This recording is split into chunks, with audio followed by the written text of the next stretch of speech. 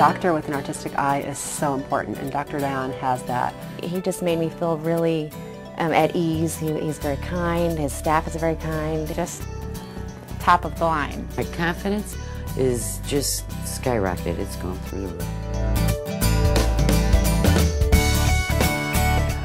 I love making people feel good about themselves.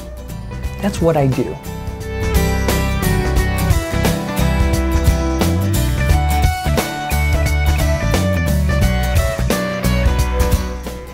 When a patient comes in, they can expect that I'm going to be looking out for their best interest, always, no matter what. And sometimes it's surgery, sometimes it's non-surgical treatments, and sometimes it's nothing at all.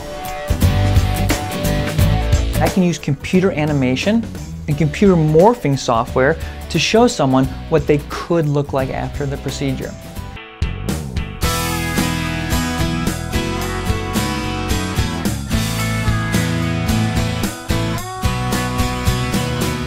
When you go into the operating room, everything stops and nothing else comes into your mind. Everything is clear as day, and it's almost like slow motion for us. It's quiet, and you are focused, and one instrument after another, and you're making moves, and you're watching this nose or this face transform into what you talked about with the patient. All of medicine is going more towards minimally invasive. Plastic surgery is becoming more malleable. We're having a lot more ability to make the little changes, the finer edges. Everything is softer.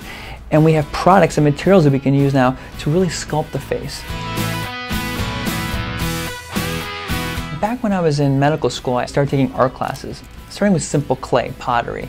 So I'd spend my days in medical school and my evenings in the art studio. And I really enjoyed studying human anatomy in medical school, and then going into the art studio and understanding the physical form of it, watching it come to life in front of my hands.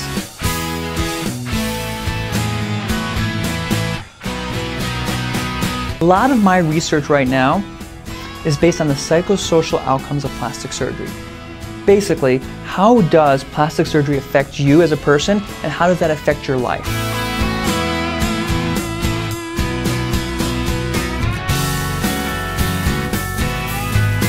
Throughout this course, I'm going to shock you. What I'm trying to teach is that yes, beauty's got a purpose. But the ultimate goal for beauty is that you feel better about yourself, because you are not beautiful unless you feel good.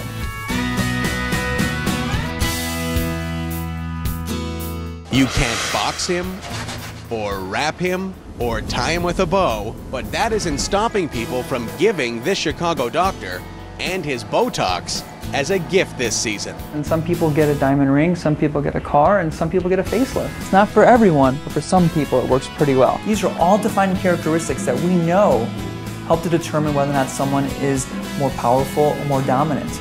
It's this wonderful, mysterious power of self-esteem. When they sit down, I don't have to ask them because I already know the way they're feeling. Oftentimes they'll tell me how wonderful they feel, how they got a new job, their relationships are better, whatever it may be. But they don't even have to tell me, because I can just see it on their faces.